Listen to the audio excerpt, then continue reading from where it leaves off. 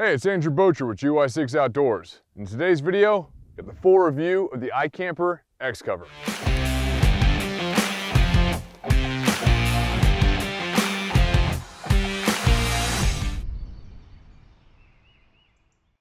All right, so this is the X-Cover from iKamper. This is the first ever coverless rooftop tent. What I mean by that is all other soft-shelled rooftop tents have a cover. You got to put it on and take it off when you open up or collapse your tent. And that means you have something else to store. You got to put it in the back of your truck, back of your vehicle, and sometimes it's covered in dirt or water, and you're gonna have to stuff it into your vehicle with things you may not want to have the elements on. With this, you have a skirting.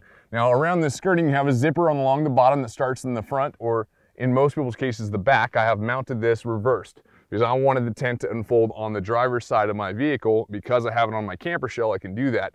It works perfectly. And inside this camper shell, this is the ARE HD version, so we have an internal skeleton that allows for more ability to hold weight on top of this thing, so I don't have to worry at all about this. Even a normal camper shell should be just fine to hold a couple people in this tent. Putting this thing on was absolutely simple. The entire tent itself is only 104 pounds. For people who can't lift 104 pounds with ease, definitely have someone else to help you. But if you're able to lift that, it is quite simple to do yourself. Attachment points for this tent are stupid simple. There are 8 nuts, there are 8 screws, and there are 8 base plates. Now you put them accordingly and you slide them into the sliding rail system of the X-Cover. You bolt down the nuts until that bottom base plate starts to bend just slightly, and that means you have it torqued just right. You make sure to do that evenly on all 4 corners and you're good to go. I've only had this for about a month or so, so over time issues may arise and show their ugly face, but we will see, and maybe a follow-up video down the road is something I need to do for a, 1-year review of how it's still doing. We'll never know. But for right now, as it sits, let's show you more of the details. So coverless rooftop tent, you don't have to worry about it. You have a skirt system that goes all the way around it, and you have a zipper that starts from, in this case, like I said, the front, but usually it's on the back, so you have a little bit easier access to the attachment point. It's not so cumbersome. And on top of this, because this is a hard aluminum honeycomb design, you have roof racks, and you can put damn near any roof rack accessory on top of this tent, so you don't lose the actual roof aspect of your vehicle. You can actually add your bikes, your kayaks, your skis, your snowboards, but when you unfold it, you obviously should take those things off first because you don't want to unfold it and have all your crap hanging down here or fall off. You can leave the mounts most likely on, but the items themselves, it's best to take them off. So that being said, let's unfold this and show you how fast and simple this is to get set up.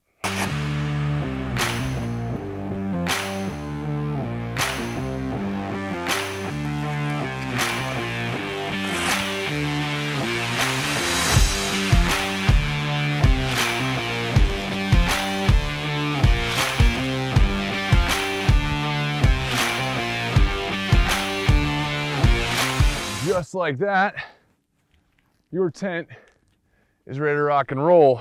All you have to do is take the incorporated ladder that's inside, undo the Velcro, and attach it. These little rods right here open straight up, pull them out, attach it in the eyelet, and then let the ladder drop straight down. Make sure to find a good spot for it.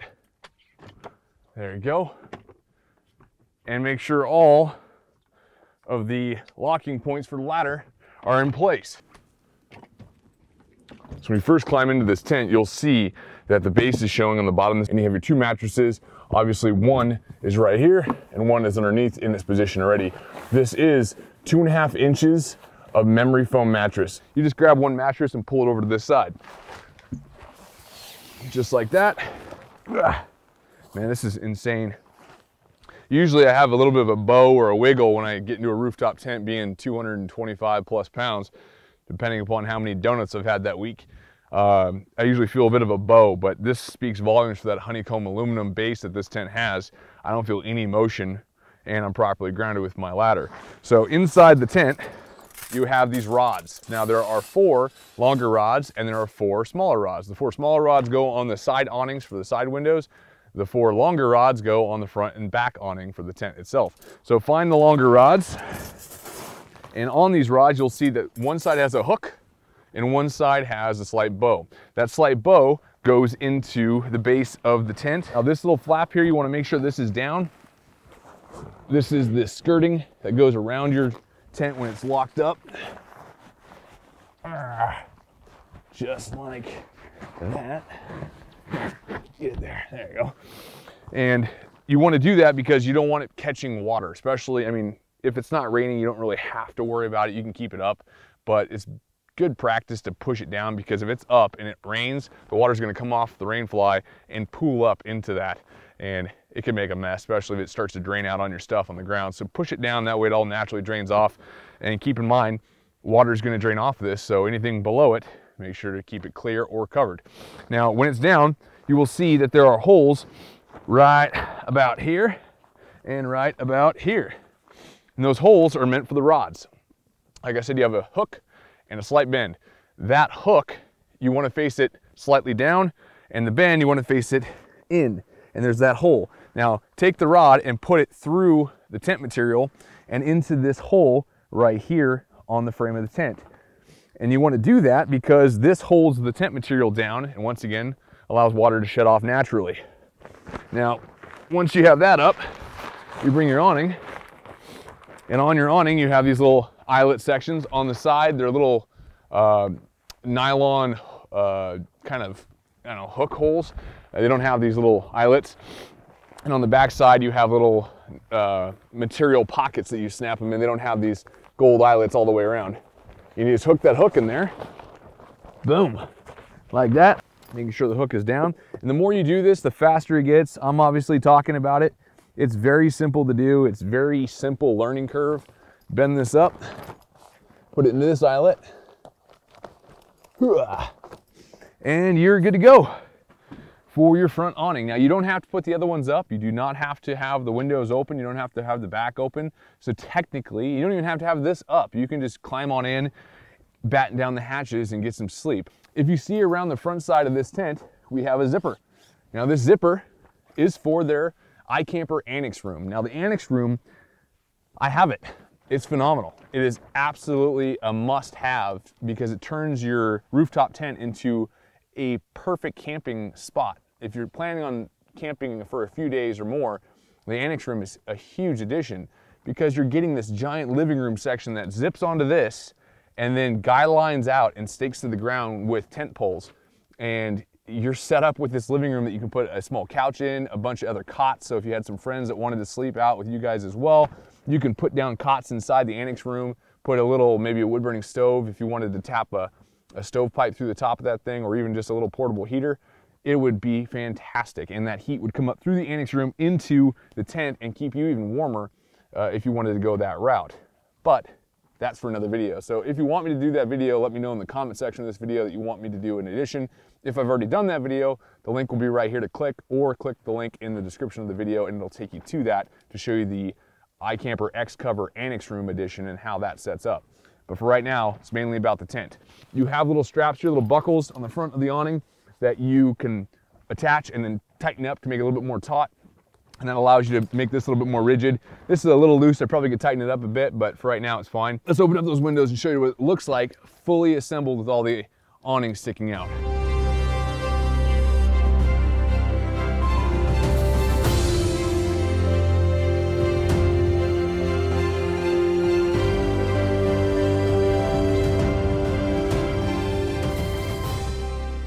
There you go. You have the full tent set up. This is what it looks like. This is fully assembled with the rain fly and all the awnings open. Now, as far as the canvas and the material itself being used on this tent, we talked about the base material, which is that honeycomb aluminum, but we also need to talk about the material on the tent itself. The tent material, not the rain fly, but the tent material is a polycotton canvas rated at 300 GSM, which is very durable and meant for long-term use in the elements. Now, the rain fly, which is the exterior part outside of the main tent material, and it is polyester at a rating of 150D. Now, that's a very high quality, good, thick, water-resistant material, and it's rated at a polyurethane or PU rating of 3000, which if you look into the details yourself, you'll find as you compare them to other tents, you'll see that the materials used on this tent are for long-term use and for rugged use.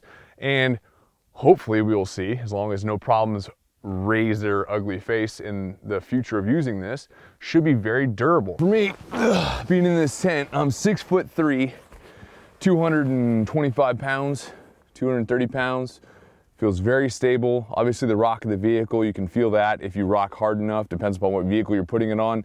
But also being in here, being laid out, I mean, I am facing diagonal in the tent right now, fully laying down, and I still have room about 1.5 feet before I hit the other side of the tent, even with the top of my toes, which is usually something that hits pretty fast. Arm is fully extended and I still have another 1.5 feet, 2 feet before I hit that side of the tent. So you can have easily 3 full-grown people in here, 2 full-grown with some kids, definitely. It's got that king-size nest bed size to it, which it doesn't seem like it would. When you see it from the outside, you're like, it's gonna be kind of tight.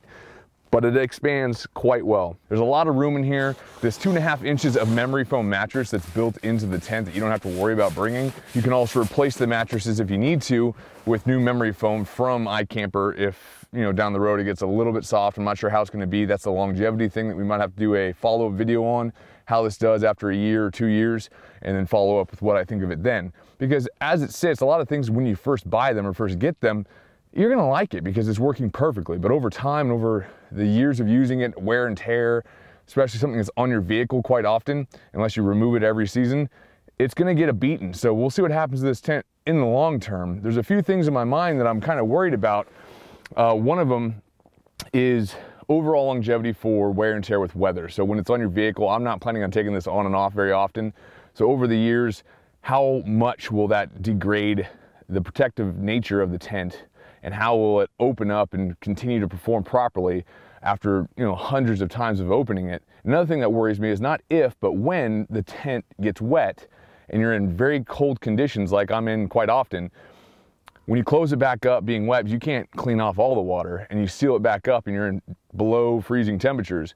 When that tent and the poles and all the material on the outside freezes, how will it open again? You know, how is it gonna perform with that? Now, I've been in sub-freezing temperatures for the last couple weeks now. I've had this tent open and closed with a little bit of water on it, and there's been no issues whatsoever. But if it's really drenched and saturated for a long weekend in the weather, and then it freezes solid while it's in the closed position, how is it gonna perform opening back up? It's kind of one of those things I'll have to do a follow-up video for. If you guys want me to, let me know in the comment section. I can do like a year down the road or 2 years down the road and let you know how it's doing, because that is a huge part about a review of a tent, is how will it perform over the years. So it's a tough one. But another thing that bugs me is, and worries me, is how annoying the wind gets with this tent. A lot of tents are very noisy when the wind blows. Don't get me wrong, it's not just this tent alone where it makes that sound and, oh man, it's this tent. No, countless tents do it. Almost all tents do it. There's never been a tent that's not annoying somewhat in the wind. So I don't know, I'm wary about how bad it will be, because I've been in this a few times already. I've already used it a few times, and there's been some slight breezes, but today there's been some pretty good gusts, and the wind on this tent is quite loud and it does shake. And so I'm worried about the poles, the little rods that hook in with just a hook, that aren't locked in but just hook in to the eyelets. If the wind blows it hard enough, will they come undone and be an issue with that? So I don't know, we'll see. One of the last things that's been kind of on my mind of what could be an issue is the zipper. Because this is a coverless rooftop tent, if that zipper ever fails that's holding the tent shut, you might be up that creek without that paddle. With a locking mechanism like the previous versions of iKamper's rooftop tents, the SkyCamp, it's a hard shell lock. So that lock, you'll be able to see if it's starting to get a little messed up or not. But with the zipper, sometimes the zipper just goes to hell out of nowhere. Now, so far what I've seen, these zippers are phenomenal on this tent. All the zippers on this tent, they're just insane.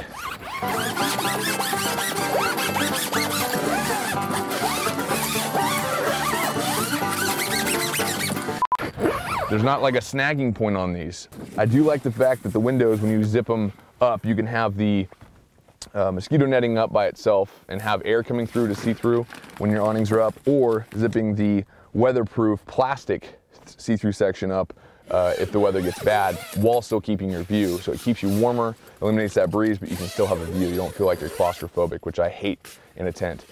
So I'll most likely be in here more often because I have more natural light, more viewing, more ability to relax and enjoy God's canvas when I'm inside my tent. Most tents, there's some that are hit and miss because you just either have no insulation and you're freezing to death because all you have is mosquito netting to see the outside, or you have to seal it up completely and you're in like a tomb, and I can't stand that feeling. So having this option is nice.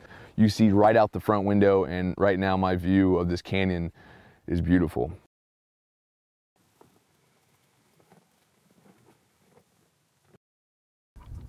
And attach. This will give you pockets that you can put accessories in, things you may use in the morning, things you may use at night. If it is a windy environment, I recommend that you take a guy line, attach it to the bottom handle, and stake it to the ground. That way it's nice and stable and doesn't flop back and forth. Definitely a handy addition to your rooftop tent to give you access to things while you're coming and going from your tent. So I hope you appreciate the video. I hope you enjoyed watching the first ever full review of the X-Cover from iKamper. Go check them out. Links in the description of the video. If you're looking for a rooftop tent, they're all in that expensive category. So don't be shocked when you're seeing a high value of this tent. There's a lot that goes into it. Trust me, you want it to. You don't want these tents to go wrong. Don't go cheap on a rooftop tent. It's an investment. It's not the same cost as a tent that you can just fold out on the ground. It's a completely different animal, so keep that in mind. It's not cheap by any means. Thank you so much to my fan supporters. The financial support my fans give helps a ton. GY6 Outdoors is completely fan funded, and the help that you guys give through the link in the description of this video at our fan supporting site helps tremendously. The more fans we have on board that donate $1 every month or more, depending upon what you can do, helps us do more of these videos in a much more deep way. I don't want to cut corners. I want to keep quality high. I want to keep entertainment high. I want you guys to have fun while watching my videos. Everyone's time is worth money. Everyone's time is important. I don't want to put out cheap, crappy videos because I don't want to waste your time. Thanks a lot, guys, for watching. This is Andrew Bocher with GY6 Outdoors. I'll see you next time.